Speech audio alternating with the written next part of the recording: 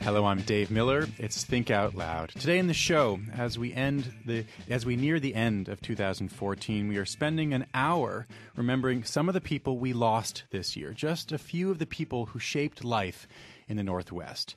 They came from the worlds of politics and culture, business and the environment, but each of them confirmed that deep truth from Walt Whitman. They all contained multitudes. We start with Roslyn Farrington. She passed away in September at the age of 50. She was an educator and a writer, an actress and an activist. She taught women's studies at Portland State University. She served on the board of directors for the North by Northeast Community Center. And from 2000 to 2005, she was the first African-American director of the Oregon Commission for Women. To remember Roslyn Farrington, we've invited two women who knew her well. Roberta Hunt and Sally Eck. Sally Eck is in the teaching faculty in the Women, Gender, and Sexuality Department at Portland State University. Roberta Hunt is also in the teaching faculty there. She's also in the Department of Black Studies. It's great to have both of you here. Thank you. Thank you. Roberta, can you describe Roslyn Farrington for people who didn't know her? I would say that Roslyn was dynamic. I mean, she died at 50, and at her memorial, it was amazing to talk about all of the ways that she had impacted life. Like, she lived a very full life. And Roslyn was somebody that you could sing karaoke with. She really liked Holiday and knew a lot of rap songs. She was also... You mean Billie Holiday, not the Holidays? No, Madonna. But the Madonna song. Oh, okay. Yeah. Yeah. I wasn't sure we were going with that. Yeah, but so she was really playful. She was also somebody that worked with a lot of nonprofits to help them address conflict, to help them kind of live within their mission. She did a lot of work with Oregon tradeswomen, Constructing Hope, pre-apprenticeship program, North by Northeast, Sisters of the Road, in other words. And she taught hundreds of students at Portland State, and would also do workshops around town and around the state. Sally, what was she like as a teacher? Roslyn used to talk about, are we feminists or are we going to talk about feminism? And so the interesting thing about being in her presence was that she was about embodying and enacting the feminist consciousness. So a lot of times what happens in the classroom in women, gender, and sexuality studies is that we work really hard to critique and problematize.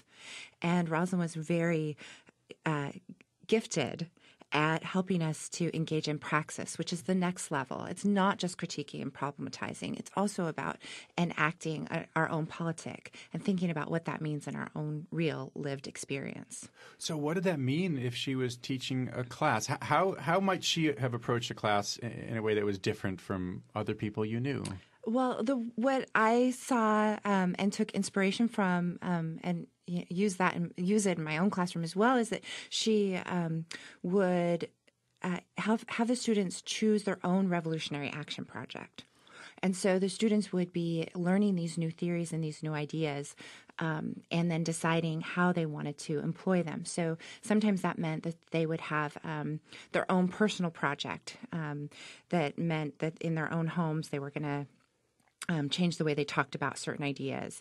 And sometimes it meant something bigger, like a whole conference on love that was held in the park blocks with free hugs and talking booths and listening stations and all kinds of things. That seems really far away from my idea of academia, a conference on love. Absolutely. And if we think about Bell Hooks talks about loving praxis and love as a fundamental piece of social change.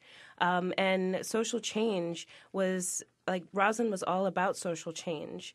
And she was about self-love. Like, one of her things was that she would do workshops with women on self-love and self-care.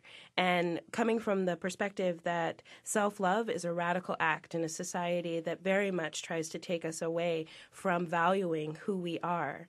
and she did a lot of work with women of color and really inviting women of color to think about how do we heal from this racist, sexist, capitalist, classist country that we live in, and how do we transform that pain into purpose, into creating something better for all of us. Sally, what will you take from her example personally? Wow. Well, Roslyn, in addition to being a phenomenal colleague and inspiration as a teacher, was also one of my very best friends in the world. So I take a daily practice of, she's the one who taught me how to meditate 7 years ago. And that daily practice has changed the way I show up as a teacher, a mama, and a friend, and a community member. The way I show up for myself. So that's huge, as well as the kind of abandon that I feel when I'm singing karaoke, which I used to do with her really regularly. And I'm not a gifted singer, but I do. That's not a prerequisite for karaoke. It's not a prerequisite. And when we do learn how to, all you need, absolutely, and sometimes some alcohol. And when we learn how to love ourselves, we can embrace that, and that's something that I will never forget from her. And Roberta, what about you? I think the cushion, and... What is the cushion? Oh, meditating. Sitting on the cushion. Yeah, she was a big one for telling me to get on my cushion. But I think also practicing self-love. I mean, Roslyn would sometimes, Roslyn loved herself. And, she would talk about how much she loved herself. And I felt like every time she did that, she was giving me and other people permission to love ourselves and to move in the world from a place of valuing who I am and what I bring. And that's something that I am growing into. Roberta Hunt and Sally Eck, thanks so much for coming on to talk about Roslyn Farrington. It was a pleasure. Thank you. Thank you. Roberta Hunt and Sally Eck are members of the teaching faculty at Portland State University. That is one of the parts of Roslyn Farrington's life.